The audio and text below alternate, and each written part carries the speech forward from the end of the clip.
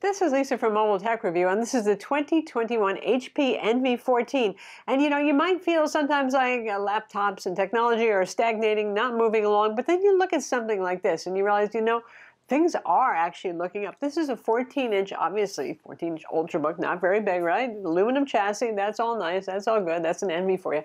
But this brings some of the goodness of what the NV15 was down to a pretty compact, portable size. So we have Intel 11th Gen CPUs inside the Ultrabook CPUs, and we have NVIDIA GTX 1650 Ti Max-Q graphics inside. So it's quite powerful for something this compact, and the battery life isn't bad either. So hey, that's not too bad. Well, how's the rest of it? We're going to look at it now. So honestly, it's hard to fault the NV line, and there's a reason why it's popular. It's that premium without the psycho price tag kind of laptop. You have a definite chill, low-key design aluminum chassis that I like, you know, no dated funny angles and bling that might not look good a couple of years from now. It's all good. The seams are all nice and flush on it. There's no creaking. It's pretty solid. The stuff that you would expect for around $1,000. Man up for it. And in fact, our configuration with the NVIDIA dedicated graphics, Core i5, which isn't a slouch, is about 10% slower than the Core i7, and 16 gigs of RAM and a 256 gig SSD right now is going for about $12.50 on Amazon and Best Buy. Now, if you're building your own on HP's website and you say, oh man, I want that Core i7, well, you can get that. It's like $50 more. In fact, on HP's website, that also takes you from 8 to 16 gigs, but our Best Buy and Amazon model is a 16 gig unit already. The only thing that I would complain about a bit is the display. This is a traditional clamshell laptop. It's not a convertible like the HP Spectre X360. The display doesn't go that far back. Some of you might want to tilt it a little further back, and I don't know why. I think it's part of the whole lid design where the lid lifts up the bottom a little bit, and yeah. Anyway, small thing to complain about there.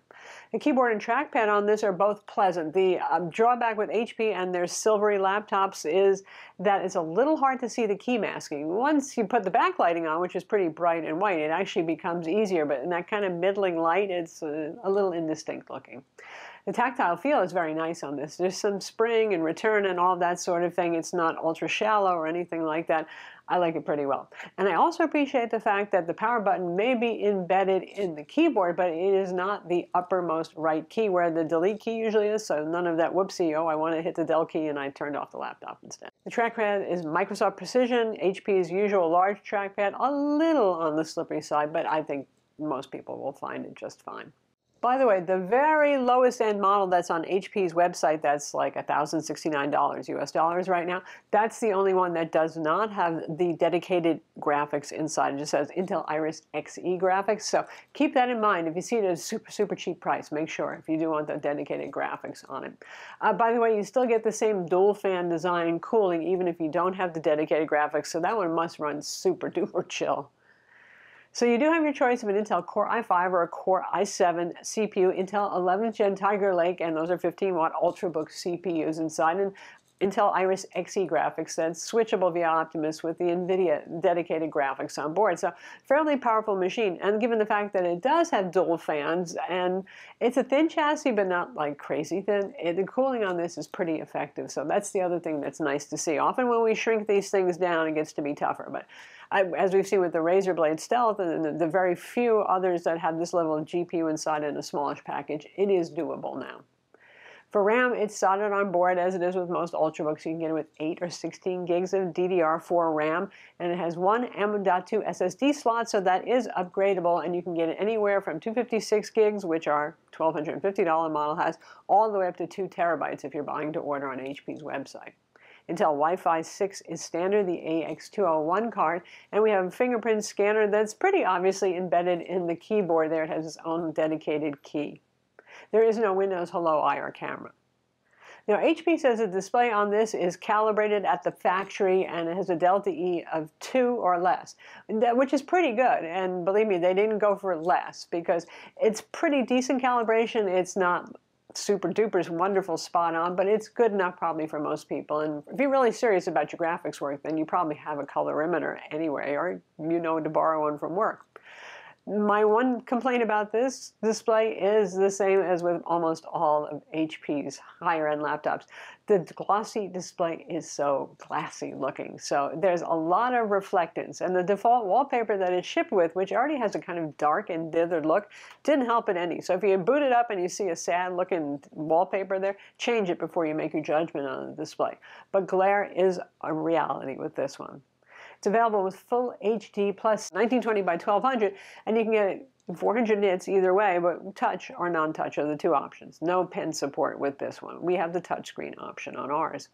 The rest of the metrics you can see on screen, they're pretty good. The contrast is pretty decent on this. The color gamut is pretty nice in this price range as well. So it's a pleasant display, and if you're looking to get into some photo or video editing and all that sort of thing, the display is up to the job, certainly, and it looks very nice if you're consuming media on it.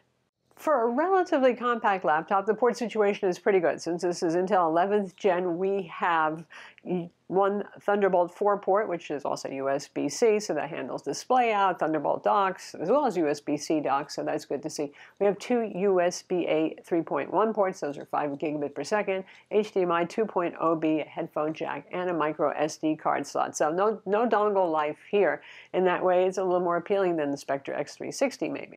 And though it's not per se a gaming laptop, most obviously I know some of you do like to game a little bit, and that GTX 1650 Ti Max-Q will get you there with older games or less demanding games, or with your settings put to low. I mean, I wouldn't pick this one for Cyberpunk 2077 maybe, but if you're looking at playing something like Fortnite, absolutely not a problem actually, or even Overwatch for this one here. And it's a 60 Hz refresh display, so you're not looking to push more frames than that, unless you're using a fancy external monitor anyway. So yeah, it's got a little bit of game too, so that's pretty nice, as well as really being designed for creators who are doing a bit more graphically speaking. Maybe you're getting into rendering, Blender, that sort of stuff. Yeah.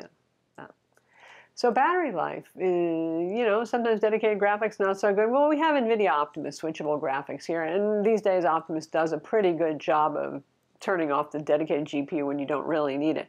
63 watt-hour battery and 135 watt charger, proprietary barrel pin style connector, HP's usual sort of bigger charger here because it's beyond the USB-C power delivery limit of 100 watts required. And battery life on this is actually pretty good, and so are charging times. It can charge fully in less than 2 hours from empty to full.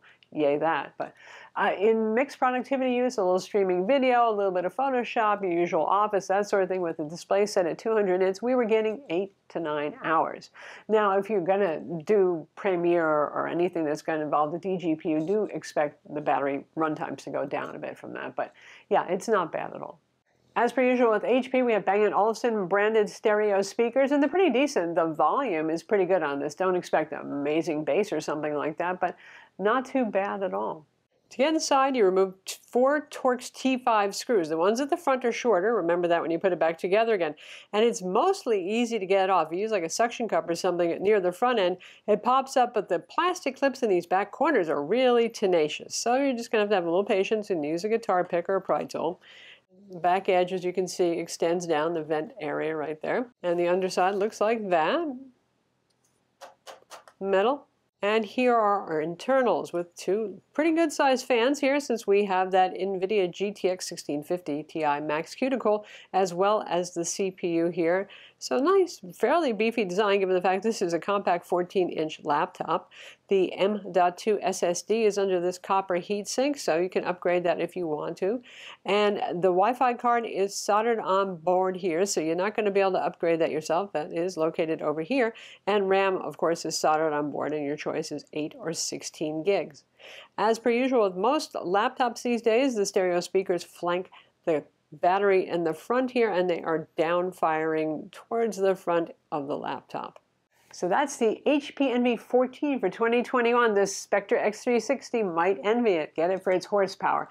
Granted, it's not a convertible. It's not as thin and light as a Spectre X360, and there's no OLED 4K option, but then this one's a lot less expensive. And again, in this price range, this is going to be one of the ones to beat for those of you who are looking for some graphics in a nice, kind of classy, well-built machine. I'm Lisa from Mobile Tech Review. Be sure to subscribe to our YouTube channel for more cool tech videos. Oh, and thumbs up if you like the vid.